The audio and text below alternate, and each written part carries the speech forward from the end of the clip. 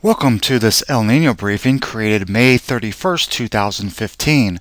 My name is Mark O'Malley with the National Weather Service in Phoenix.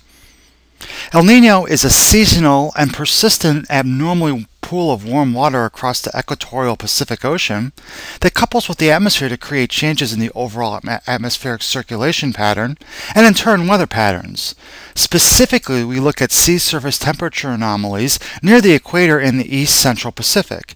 In this key Nino 3.4 region, we need warm water of at least a half a degree Celsius above normal to persist for several consecutive months in order to effectively change the weather patterns downstream and directed towards the United States. In these images and animations, warm water has been prevalent since last summer over much of the equatorial Pacific. However, only in the past several months has persistent very warm water occurred across all Nino regions. When trying to forecast El Nino, much of what eventually is measured at the ocean surface can be traced to the evolution of warmer water several hundred meters below the surface. Organized deep ocean waves can move massive amounts of water west to east, as well as from the ocean depths to the surface, and vice versa. This phenomena, called an oceanic Kelvin wave, has occasionally helped steadily warm the equatorial Pacific since last year.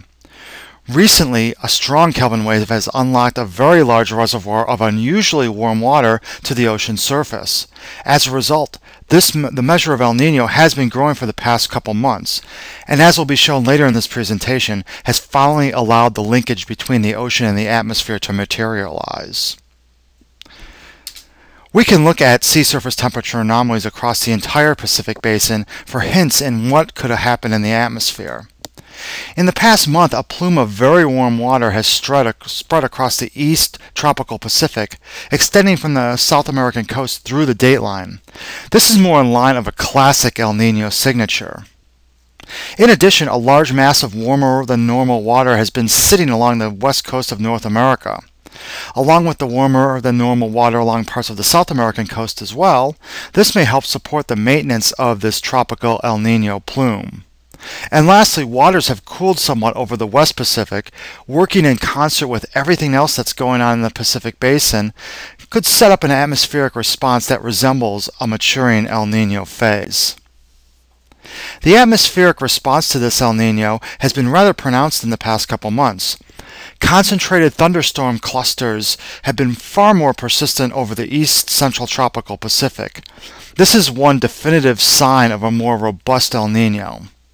Also, the typical low-level easterly trade winds along the equator have been absent for the past month or so. Instead, bursts of westerly winds have replaced these trade winds, allowing warmer waters to be maintained over the eastern Pacific and inhibiting the upwelling of colder water along the west coast of the Americas.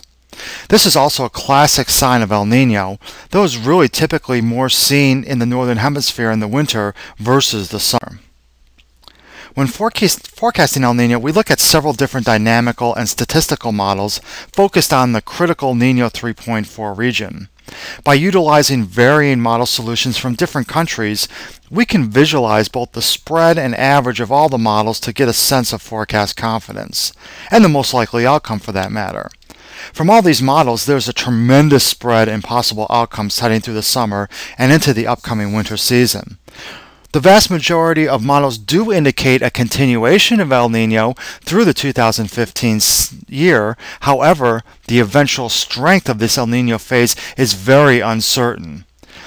Uncertainty is not unusual in forecasts made during the spring season, and models have heightened difficulty making ENSO forecasts during this time of year. Unfortunately for us, the El Nino strength aspect is very important for Southeast California and Arizona, with weak events having little to no predictable influence on us, but the strong events historically leading to significant impacts during the fall and winter season. Another way to quantify the spread and uncertainty in forecasting El Nino is using probability of occurrence. In this graph, a 90% chance of El Nino prevailing through the summer is depicted, with probabilities being maintained around 80% thereafter. Thus, the official forecast calls for a very good chance of El Nino continuing for the remainder of the year. However, no information regarding the eventual strength of this El Nino is presented on this image. If you want to keep up to date with the progression of El Nino and are interested in the process and details of forecasting El Nino, we suggest you check out the blog kept by our friends at the Climate Prediction Center. Their blog is updated every 1 to 2 weeks with unique and entertaining information on ENSO and the challenges of forecasting ENSO. So in summary, there's a 90% chance of El Nino prevailing through the summer and most likely continuing into the winter season. However, the eventual strength of this El Nino is very uncertain, and El Nino's strength is vital for making better advanced seasonal forecasts. There is some hope that a more significant El Nino will materialize, though we will know more by the middle and end of the summer. So what does this current El Nino phase mean for our upcoming monsoon season? Well, you're going to have to check back, as we'll be having a monsoon outlook video ready before Monsoon Awareness Week this June. Thank you for viewing this multimedia briefing. You can also find us on the web, Facebook, and Twitter at the addresses listed here.